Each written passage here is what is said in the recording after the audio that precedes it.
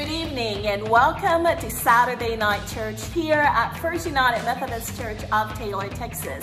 My name is Sela Finau and I'll be one of your hosts this evening. Welcome. And I'm Tiffany Charles. We're glad you joined us this evening. All right, so let's get started, Tiffany. Let's go ahead and begin with a prayer. Gracious God, we give you thanks for this amazing day that you have blessed us with. Dear God, may you continue to be with us. Help us to feel your presence. May you bless everyone who are joining us tonight. This we pray in Jesus' name. Amen. Amen. This is a new scenery for our Saturday night church. If you are not familiar with the church here at First United Methodist, we are actually in a narthex. And if you're not a church person, you're probably wondering, what's that? Well, the narthex is just a fancy word for the church lobby. We decided that today we're just going to try something different, a different scenery, so to get a different view. So, new perspective. Yes, a new perspective is always good. Trying to catch as many angles as we possibly can because we can't possibly see everything. So Tiffany is going to go ahead and read for us our text for today. And it comes from Matthew chapter 21, was it? And the text talks about, it questions Jesus' authority. And it also talks about the Father and the two sons. And I'm going to start off reading, and this is from the Message translation that I'm going to read the first half of our passage. Then he was back in the temple, teaching that the high priests and leaders of the people came up and demanded, "Show us your credentials. Who authorized you to teach here?" Jesus responded, "First, let me ask you a question. You answer my question and I'll answer yours. About the baptism of John, who authorized it? Heaven or humans?" They were on the spot and knew it. They pulled back into a huddle and whispered, "If we say heaven, he'll ask us why we didn't believe him. If we say humans, we're up against it with the people because they all hold John up as a prophet." They decided to concede that round to Jesus. "We don't know," they answered. Jesus said, "Then neither will I answer you." Ooh, was Jesus being a smart aleck or what? A little bit.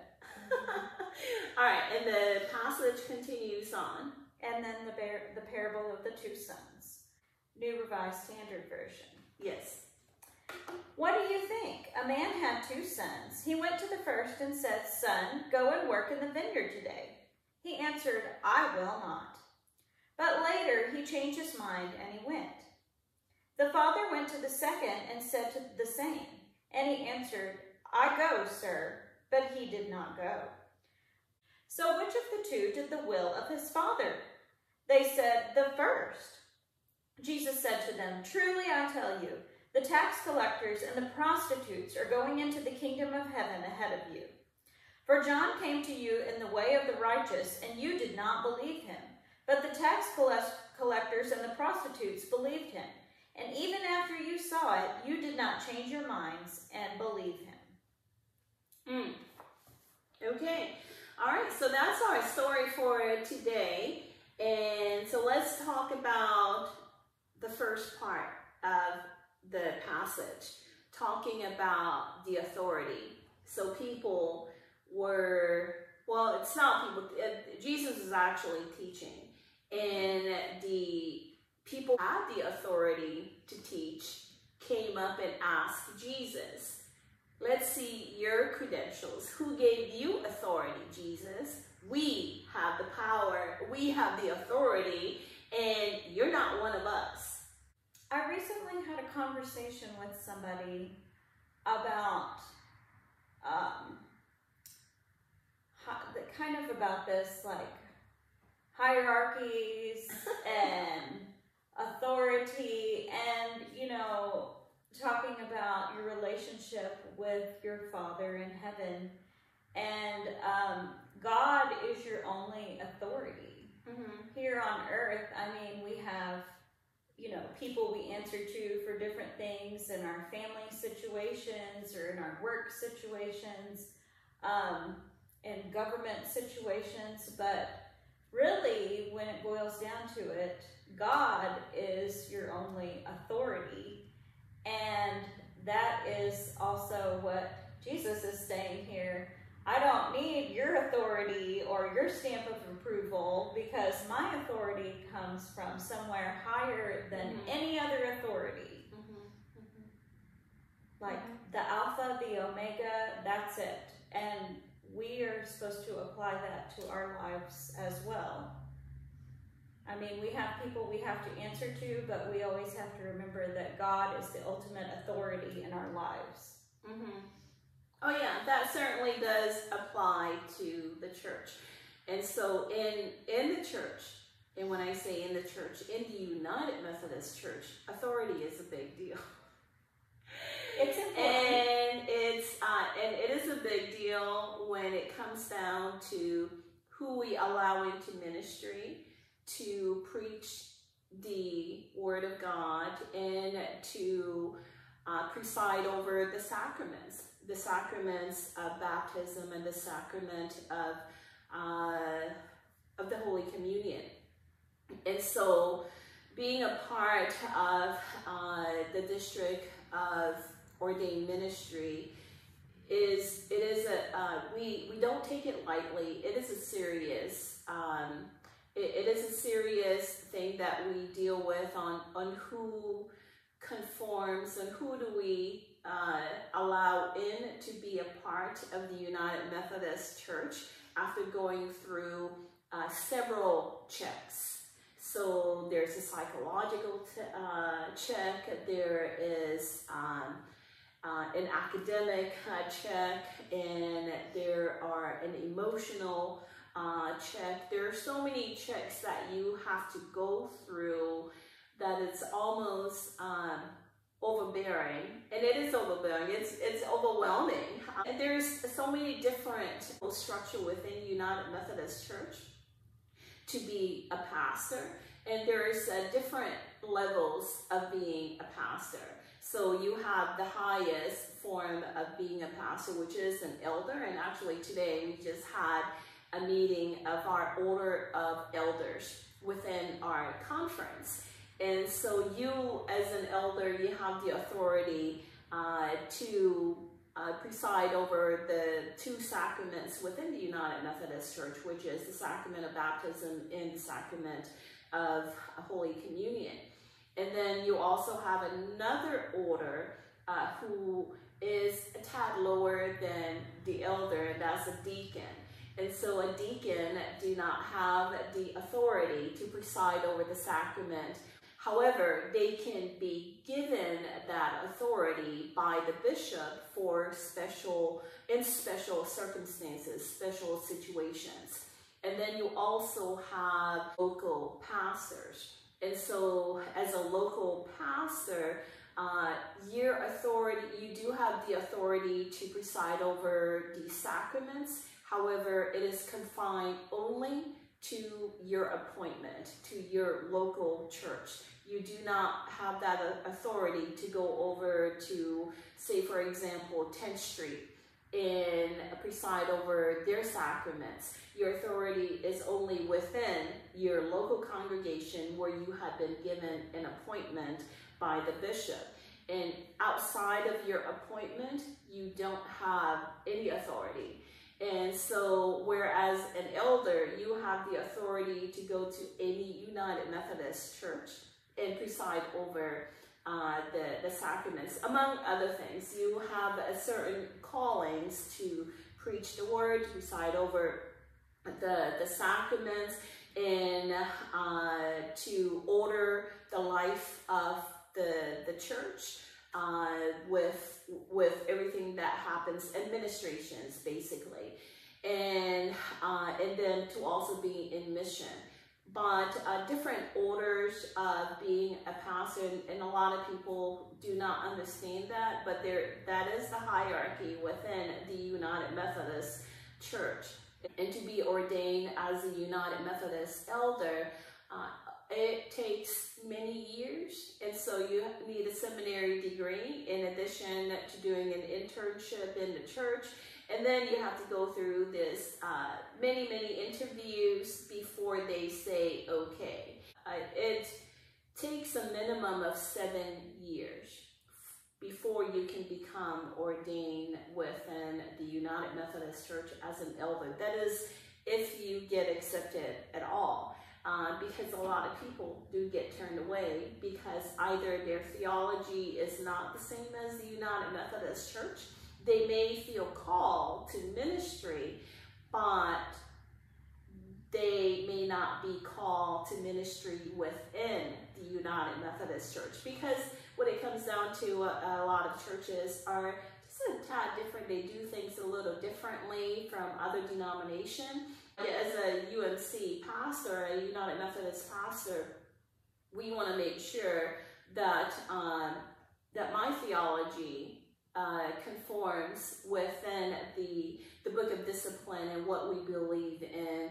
Now, I was ordained as an elder. The bishop said, you know, to rise and take thou authority. So, in other words, the bishop was giving me the authority to order the life of the church, that I was now ordained into the ministry as an elder within the United Methodist Church, that I now have the authority to preach within the United Methodist Church and to do the many other things. The easiest way for me to put this parable in context, in today's context, Jesus would be preaching here at the church. And then some people like me will walk up to Jesus and say, and who gave you the authority, Jesus, to come and preach at my church? We need to see your degree from the seminary.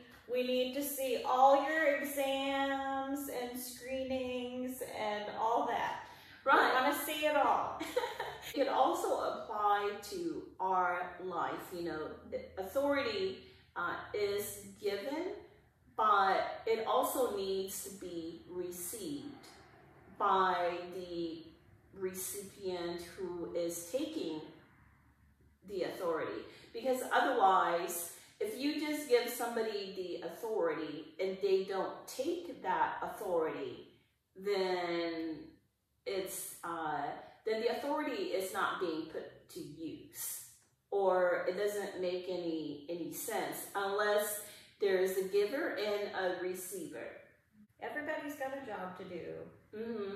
And sometimes your job is to be in authority, and if you're not taking on that authority, you're not doing your job. Yeah. If someone makes you feel a certain way, they cannot give you that authority to feel that way unless you have received it, unless you have permitted them to make you feel the way that they have.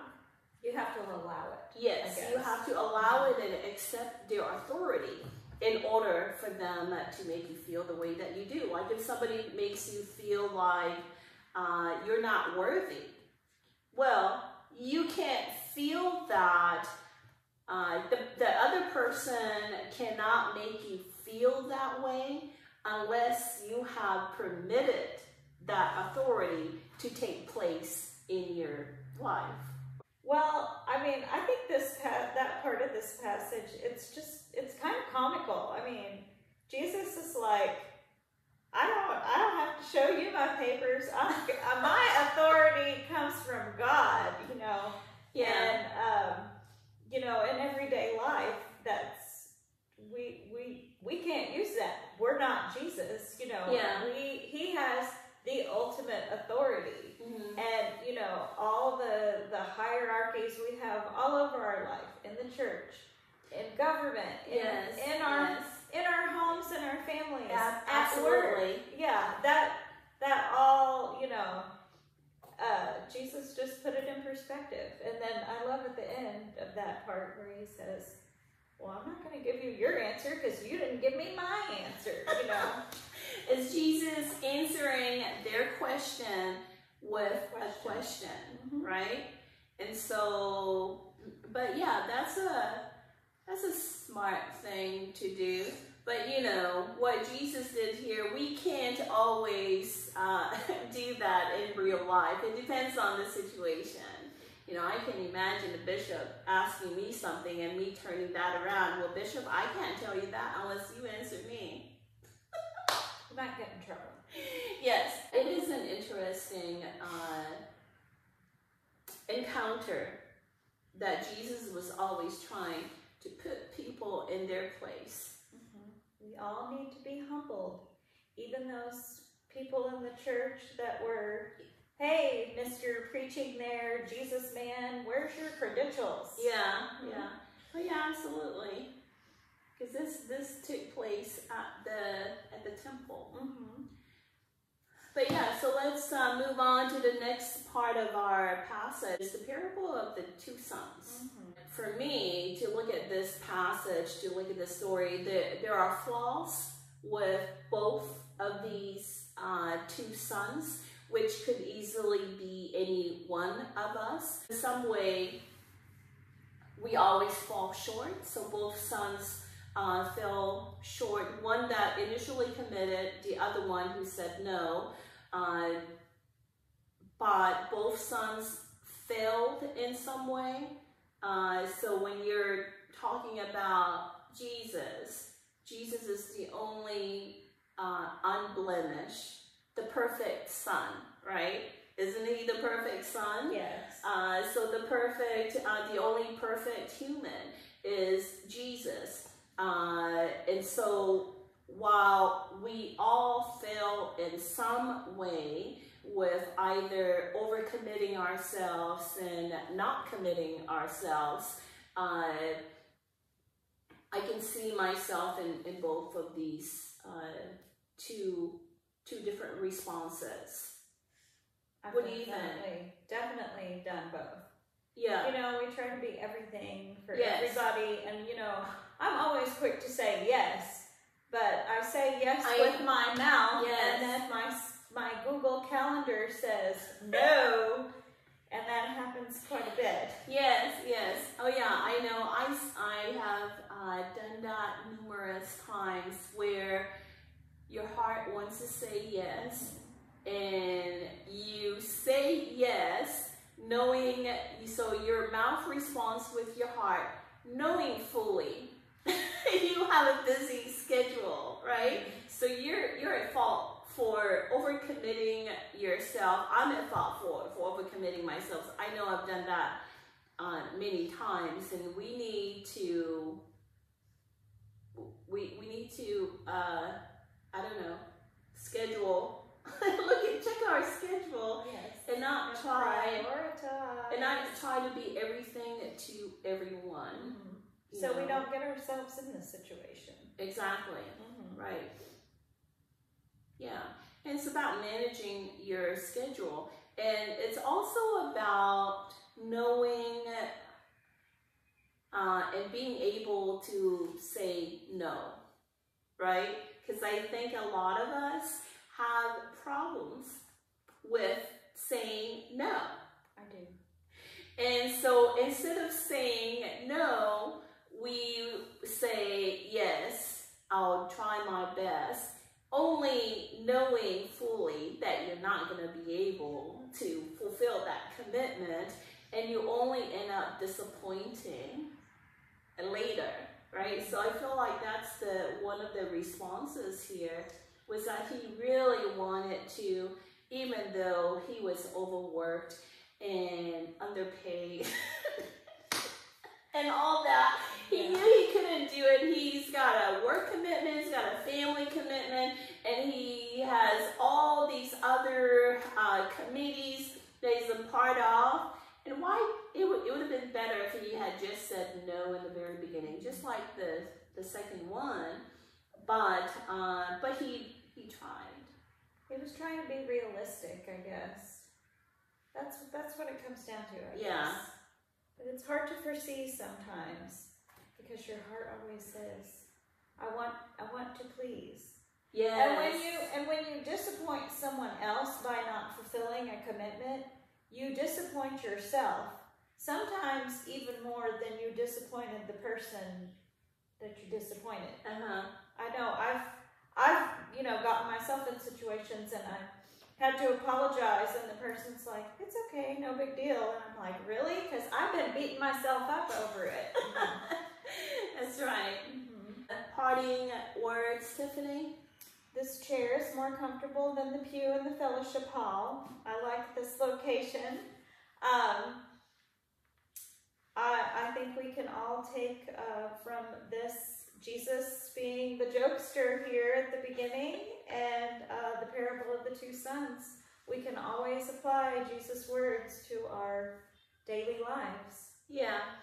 Oh yeah, most definitely. I think my takeaway with the first half of this story is that to use your authority wisely. Just because you have the authority to do something does not necessarily mean that you always have to use it, or doesn't mean that you need to abuse it. So be kind-hearted if you do have authority over something, over someone, or whatever that it is. And so the second part of the parable of the two sons, I guess my takeaway from that is do not overcommit yourself. Know when to say no. Not only would that be the best thing for yourself, but also for the person who is asking you for whatever it is. Unless it's God, then you have to say yes all the time. I see people saying no all the time. If God asks you to do something, God will make a way where you're going to be able to do whatever that something is. God enables you to perform that task. Thank you again for joining us for this Saturday night church. It has been a pleasure, and it's been our blessing that you are joining us today. So now we'll have Tiffany close us out in prayer. Or did you want to sing a song first? Okay. Bow your heads and join us in prayer. Dear Heavenly Father, we thank you for this evening and for your word. We thank you for guiding us each week to be more like you and take the great advice that Jesus Christ has offered us from his time here on earth and his word. We thank you for all our blessings and we ask you to stay with us this week as we navigate through another week in your world. In your holy name we pray. Amen. Amen.